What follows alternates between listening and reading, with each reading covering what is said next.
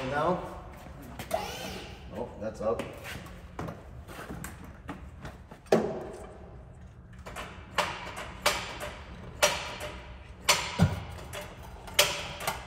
careful, it might flop in. Oh, you're back a little bit more.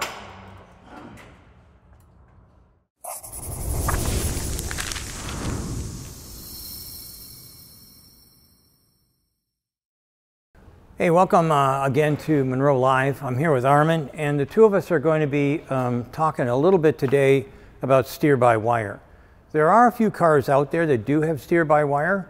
The most notable being, I think it's Mercedes got it, and Mercedes and as well Infiniti, but they do have mechanical backup systems, right? Yeah. So it's not really the same. This one is pure steer-by-wire, and the steer-by-wire system here is what we call triple redundancy.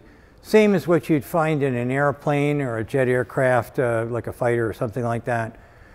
Steer-by-wire is what they use on ships, airplanes, pretty much everything imaginable except cars, except for this one. So today what we're going to do is we're going to give you a brief introduction into steer-by-wire, and I'm going to go in and turn the wheels, and Armin's going to tell you what's going on. Apart from the fact that the wheels are moving. The wheels are going to move. Yeah, the wheels moved. Okay, so, okay, Armin, you're on. So if you come here, Sandy is going to, he's inputting a steering angle on the steering wheel, and without it being mechanically connected to the front axle, we're electrically producing steering angle at the wheels as well as in the rear. So if Sandy is wiggling back and forth the steering wheel, we're seeing that all four wheels are steering without any mechanical connections, right? So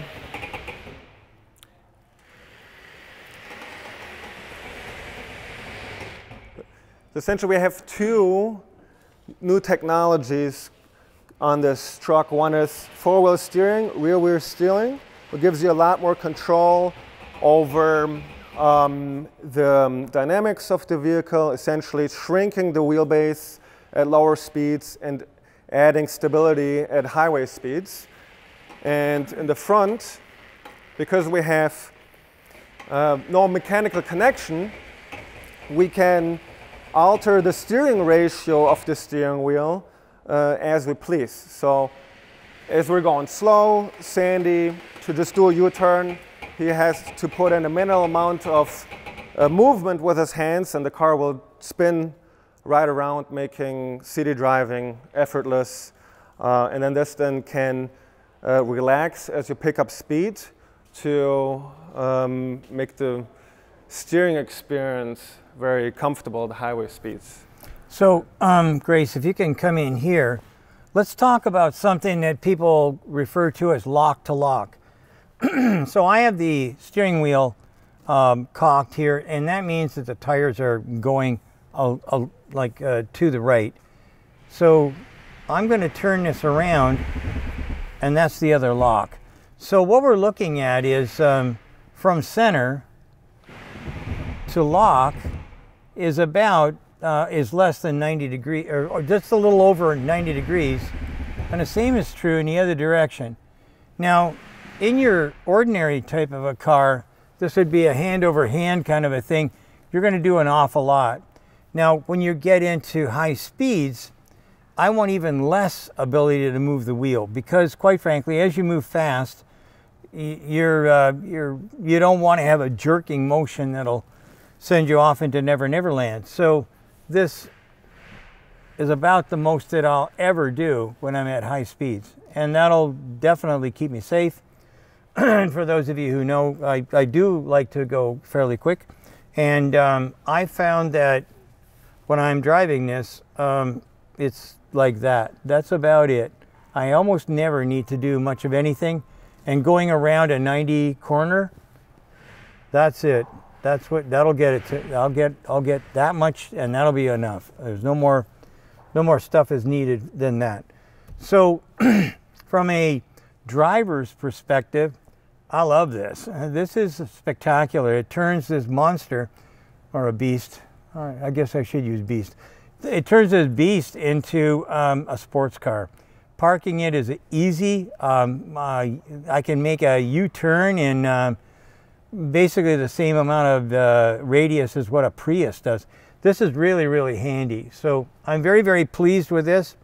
And so now we're going to tell you a little bit about what goes on in order to make this work.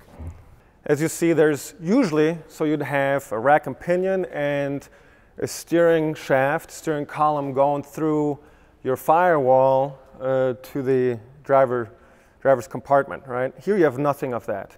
Instead, you have this guy right here mounted inside the vehicle, right, where you have a lot of electronics going on here to adjust the steering wheel, telescope and tilt, but mainly you have this force feedback motor and a steering sensor here. So you can input, you turn your steering wheel, there's a shaft inside.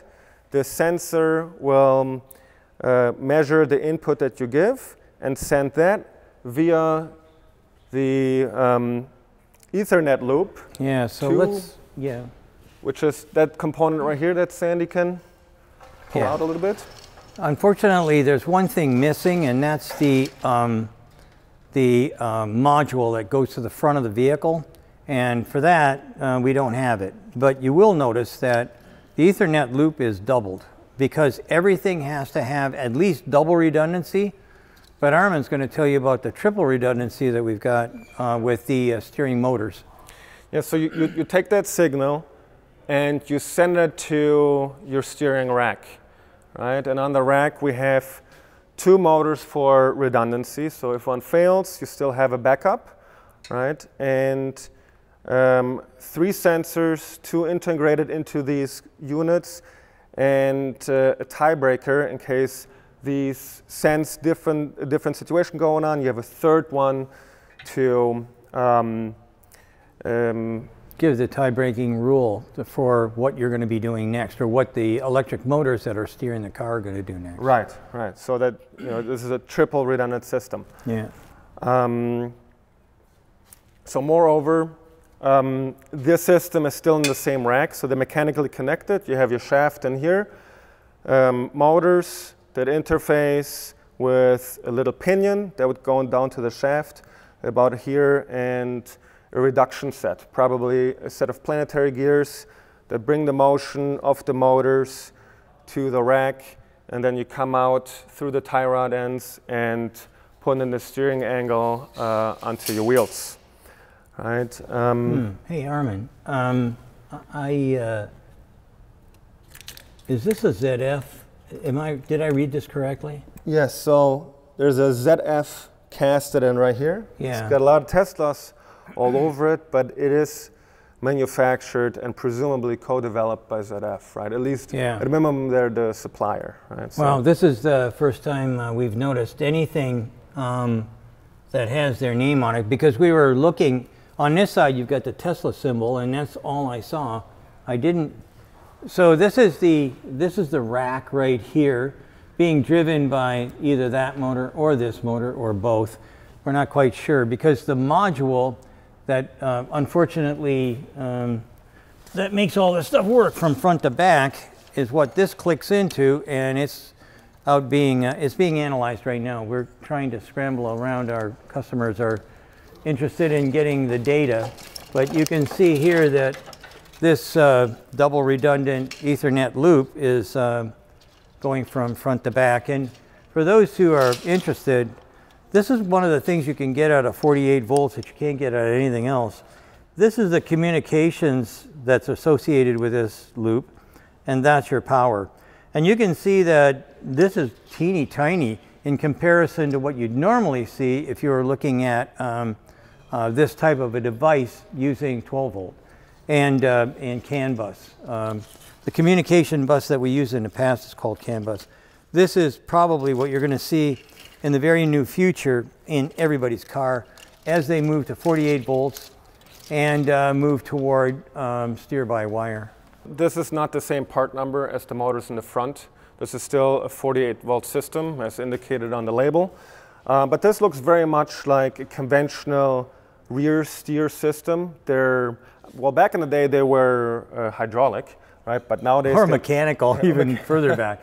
Yeah. Well, nowadays all the electric rear steering systems are steer-by-wire because you don't need any redundancy. If it breaks, you still have the front, right? So quite conventional. The way this is laid out, you just put a signal to the motor. There's a position sensor in there as well, monitoring the system, and then you just moving this rack back and forth. This one is belt-driven, as you can. It looks like it's belt-driven. It looks like it. You oftentimes see these belt-driven. Either belt-driven or maybe small chain. We haven't gotten a chance to take this apart yet. Yeah, so. the front really looks like as if it's geared. Geared. Right? Yeah. This one's either got a chain or a belt going from the motor. One thing that's somewhat unusual is that you don't have a ball joint here. Right, usually a steering rack on the front because you need to articulate quite a bit through the stroke. You'd have, this is stuck, I think this one is loose. Yeah. Here we, I can't do it. Hang on a second, I don't want to get pinched. Okay, go. There you go, thank you. Usually, because you have more stroke or more angle, you need something that gives you the freedom of motion here, right? In this system, you maximally have 10 degrees, right? So you have enough in a bushing. It's a more efficient way to construct a joint on your tie rod, and then it looks like you have a forged tie rod, and it looks, just realizing this, as if this is actually forged together, right? Like this looks like it's the same dimension. They cut it in half. And then cut it in half. Cut it in half. Machine each end. Yeah, that'd be a good idea. Okay, so this is starting to bite into me, so we're going to put that back.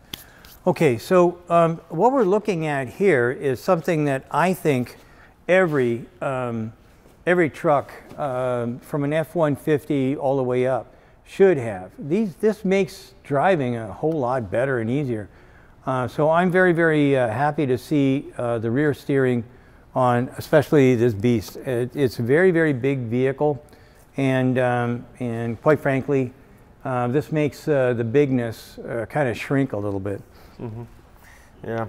And then the other thing that we can mention, I think, is that this connector, can you show the connector on the other side? This one is connected to that. So you can see how much of this product is being shoved underneath the vehicle. So you've got this cross car beam here somewhere in front of the wheel wells, and like I say, this thing is definitely a monster. So we look at the castings that we've talked about in the past for the truck itself, but we also have these other castings here that are not as robust. Well, they're robust. There's no question about that, but they're not as elegant as what you're seeing over there because they don't have to be. These are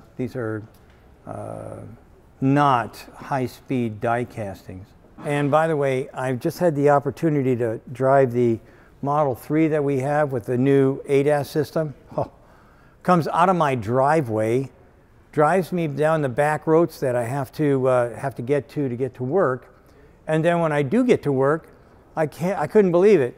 The car drives out and goes right into my parking spot.